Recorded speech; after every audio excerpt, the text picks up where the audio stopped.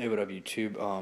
Just want to make a quick video on my, it's a Cyclecraft. It's from like the 80s. I got it from my uncle.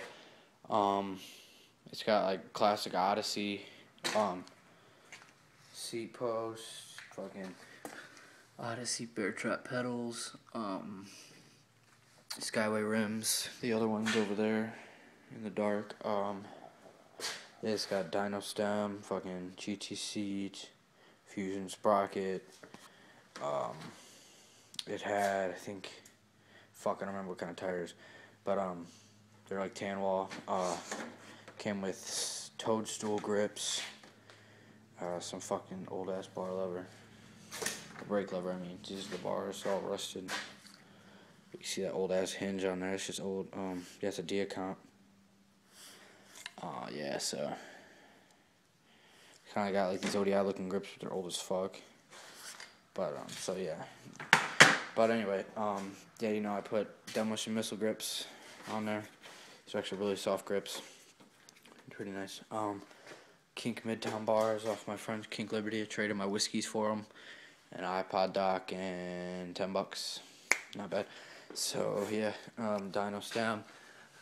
Some kind of fucking standard headset, but it's what I don't get. If anybody knows what the fuck this is, it's like I tried tightening it and it minimized the wobble a bit. I think I might have to get a new one. But it's like, I don't know, it wobbles like right in there. Like right in there. Underneath that cup.